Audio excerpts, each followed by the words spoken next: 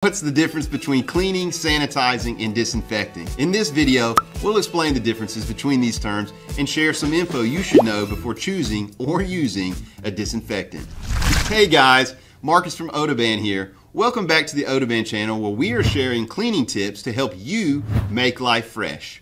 We all want our homes to be clean, but what do we really mean when we say cleaning? Cleaning refers to physically removing dirt and some germs from surfaces. Cleaning typically means using soap or detergents and water to scrub, wipe, wash, or rinse away dirt from a surface. Cleaning doesn't kill germs, but will lift some germs from the surface and wash them away. Cleaning is the first step before sanitizing and disinfecting, preparing the surface for a sanitizing or disinfecting application. Sanitizing takes things a step further than cleaning by reducing the number of bacteria to what is considered a safe level for most people. However, sanitizing a surface doesn't eliminate all microorganisms. Disinfecting is the more effective method for stopping bacteria and viruses in their tracks. You bacteria and viruses are in for it now. No more Mr. Nice Guy. Quick reminder guys, click the like button if you're enjoying this video. It really helps us out. And if you like cleaning videos like this one, click the subscribe button. So, how do disinfectants actually work? The disinfectants rely on their active ingredients to break down the structure of bacteria and viruses, essentially destroying them at the source. But different disinfectants work in different ways, depending on their chemical composition. We won't cover these in depth in this video, but here's a graphic showing some of the different types of disinfectants and their active ingredients. Disinfectants are also categorized based on their spectrum of activity, or the range of microorganisms they can target. Here's a graphic showing some of those spectrums. They range from limited to high level, and the spectrum classification is important to keep in mind if there are specific microorganisms you're targeting to kill with a disinfectant application. You can think of it like preparing to have people over to your home. If it's just your best friend, you might spruce up a little bit.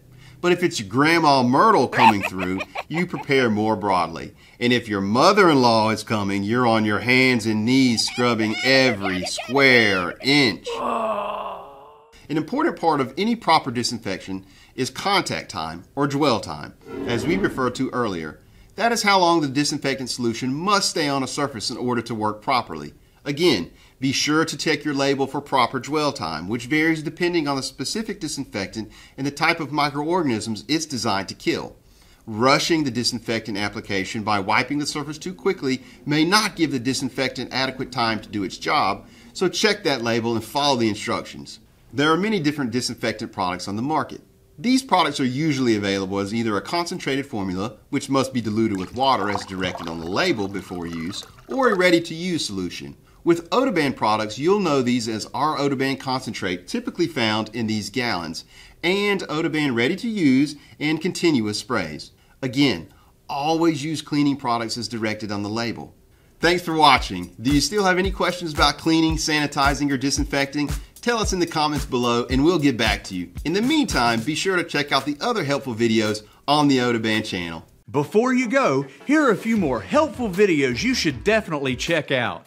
And if you like this video and want more of the best fun, free cleaning tips and how-tos, be sure to hit that subscribe button and then click the little bell icon so you'll always know whenever we post a new video.